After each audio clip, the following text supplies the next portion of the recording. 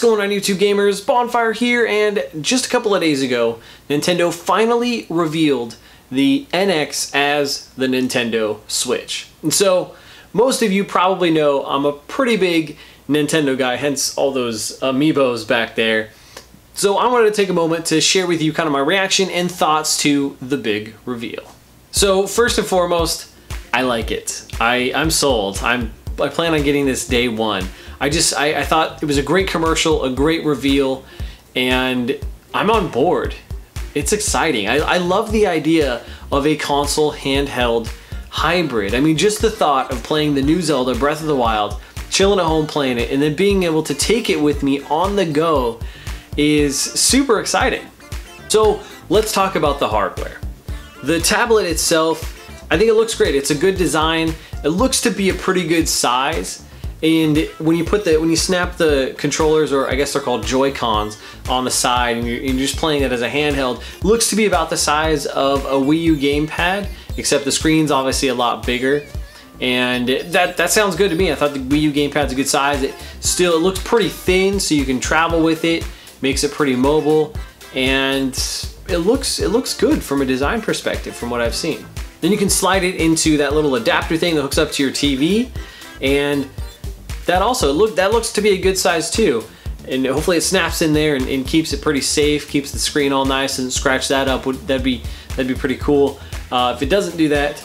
But it looks like a good size. I mean, honestly, when it's in that little adapter hooked up to your TV, that looks to be about the same size as the Wii U console itself. So not gonna take up a ton of real estate, and that's a win in my book. Now, the controllers are what's really interesting, or the Joy-Cons. I think you say Joy-Cons because it's plural. I don't know, this is still new. We all know Nintendo's naming convention is not the best. However, they're really interesting. Because now, when you have it in the traditional controller, when you slide it into the little controller holder thing where it's like more like a traditional controller, it looks interesting. It honestly reminds me of like a third-party GameCube controller, like a giant fatty GameCube controller. And I'm mostly curious, how does that feel in your hands? Is it pretty ergonomic? Does it play well? How does it work? I don't know. I'm curious about that. One thing that's cool though is the analog stick on the right is actually now below the buttons. And I know a lot of people complained about on the Wii U that the right analog stick was above the buttons, so it made it kind of awkward to play that way. Now they're kind of going back and following along all the other consoles and all the other controllers where the dual analog stick on the right is below the buttons. So nice job, Nintendo. Now when you slide those out of the little controller holder and then onto the tablet and you're playing in the mobile, that looks like, again, a Wii U gamepad. I thought the Wii U gamepad was pretty comfortable when you're playing like that, so I have no issues there. It looks great to me. One thing that's interesting though, and I'm curious how well it's gonna work, is when you flip the kickstand on the tablet, which by the way is a fantastic idea. I just hope it's pretty durable and doesn't break easy, but just flipping the kickstand out, setting that bad boy up, that's awesome. And that's your little monitor right there. But then you can slide the controllers off and then play them by themselves and use them by themselves, these little tiny controllers, almost like the Wii and the nunchuck back in the Wii days when you would play with that. So I'm assuming it'll be very similar to that. Again, I'm just curious how well it's gonna work, if it'll feel good, especially on certain games. But really cool concepts, and I'm excited to try it out. Now, one of the things that has quite a bit of people talking is that in the trailer, the Nintendo Switch is obviously gonna use cartridges. They show a little cartridge, little tiny cartridge being slid in to the console itself, and those are gonna be the games. The games are going back to cartridges, which I don't have an issue with. It looks like it'd be the size of like a 3DS cartridge. Not a big deal to me. I'm old school like that.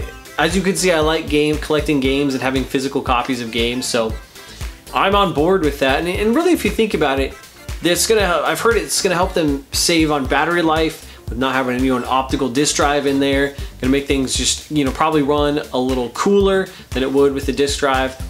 And also, we install and download so much of our games, even portions of our games, through updates and things like that. Playing off a cartridge and then downloading the rest of the game, I don't think it's going to be a huge issue for a lot of people. So I think it's kind of cool. Now let's just take a moment to talk about the games we saw in the trailer, because we saw quite a few. So first off, we saw a new Mario game, and that was pretty cool. I mean, it was only a few seconds, but I got Mario 64 vibes, so thumbs up there. Can't wait to learn more. We saw Mario Kart, what was presumably Mario Kart 8. However, you get 2 items, so it looked like Double Dash a little bit, or an update to Mario Kart 8, or maybe even a new Mario Kart game, I don't know. But that was cool. We saw Splatoon. I love Splatoon. Don't know if you guys know that, but I really do love Splatoon. Now, one thing I did hear was that the Nintendo Switch is not backwards compatible, so I don't know if they're going to make us buy Splatoon again for those of us that own it, or maybe it's a new Splatoon, Splatoon 2, which would be so epic. I think Splatoon's such a great game. Then we saw NBA 2K. We also saw Skyrim, which that's really exciting to me. And I love the idea of playing Skyrim at home and then taking Skyrim with me on the go. Fantastic. I absolutely love that. And I think what this really shows here is that Nintendo has worked really hard to rekindle their third-party relationships with third-party developers to bring those games to the Nintendo Switch. And so I think it's exciting. I'm excited to see what other third-party games are going to bring and how long it's going to last. Now, with this reveal, obviously leaves us with a ton of unanswered questions, such as how much is the console going to be? Are there going to be different SKUs, different bundles we can buy? What's the battery life like? What's the screen size? What are the specs on this thing? And where does it fall within a spectrum of graphic fidelity for consoles? I mean, is it on par with Xbox One, PS4? Maybe, maybe not. Is it more Xbox 360, PS3 graphics, kind of in between? Where does it fit? Overall, I'm super excited. I cannot wait to try this bad boy out. I'm gonna get it on day one. I love Nintendo. I think this is a great idea. I thought it was a great reveal for them. Kind of shows you where they're going, where they want to be, and who their market is. Because notice we didn't see any families, didn't see a bunch of kids playing it. It was people like myself, young adults playing this thing, incorporating it into their daily lives. I think it's fantastic. Again, lots of unanswered questions, but still great to see what it is. Minus the name. I mean, Nintendo Switch, but it's Nintendo, so what can you say?